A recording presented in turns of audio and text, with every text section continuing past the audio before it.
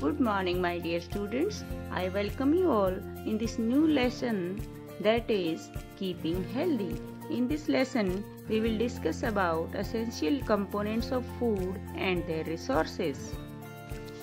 The food we eat contains certain substances that are essential for us.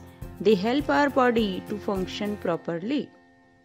Substances that are essential for our body to live, grow and remain healthy are called nutrients. Protein. Proteins help our body and help it grow. Proteins also help in the repair and maintenance of our body. Our body needs protein to grow new cells and repair the damaged cells. Milk, fish, paneer, pulses, beans, eggs, chicken and mutton are rich sources of protein. Carbohydrates.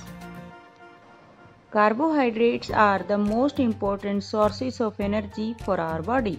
All our body functions such as breathing, blood circulation and digestion are taking place all the times.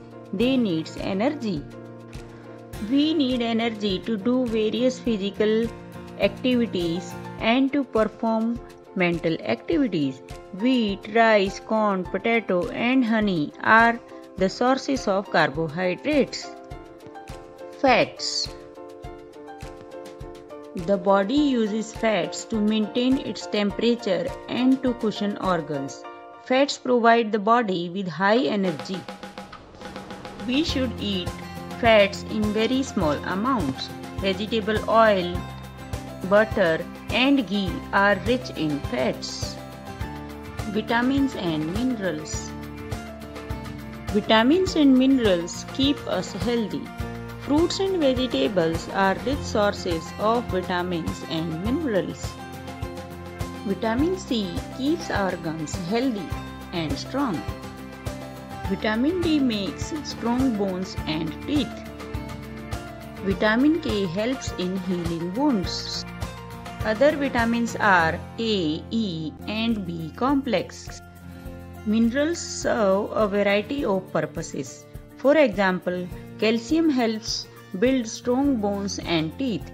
It also helps in blood clotting. Iron is needed to build red blood cells and carry oxygen from the lungs to other body cells. Water helps the body to get rid of waste in the form of sweat and urine. Roughage makes the movement of food in the digestive tract easier. Fresh fruits and vegetables, whole grains are rich sources of. Look at the food pyramid shown here. It shows different food groups arranged in the shape of pyramid or triangle. It is recommended that we eat more food from the food groups at the bottom. The food groups at the top has to be consumed in very small amounts. A balanced diet provides our body with all the essential nutrients in right amount. So my dear students, I hope that you have learnt a lot in this module of 1 of this lesson.